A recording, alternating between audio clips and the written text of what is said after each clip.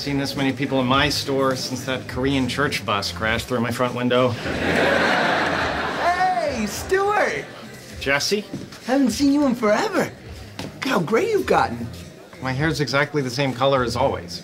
No, I was talking about your skin. Look, my friend here needs a comic book. Oh, and she went into your store by mistake. Good thing there was no one there to see ya.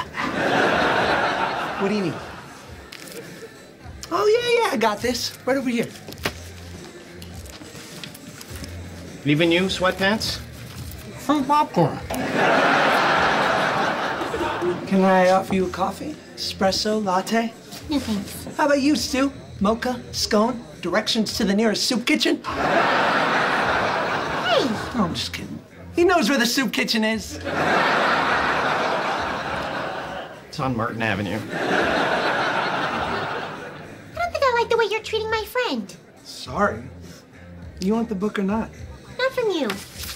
Let's go, Stuart. You know something, Jesse? You may have a successful business and the kind of pink complexion that comes with good nutrition. But I have something more important. What's that? Friendship. Which I would trade in a heartbeat for all this. You're back. Yes, I am. There's a few more things I want to say to you. Stuart's store is just fine, and he's a much nicer person than you are, and if you still have that comic, I'd like to buy it right now. No problem. Oh, you want a latte while you wait? No, I don't want a latte.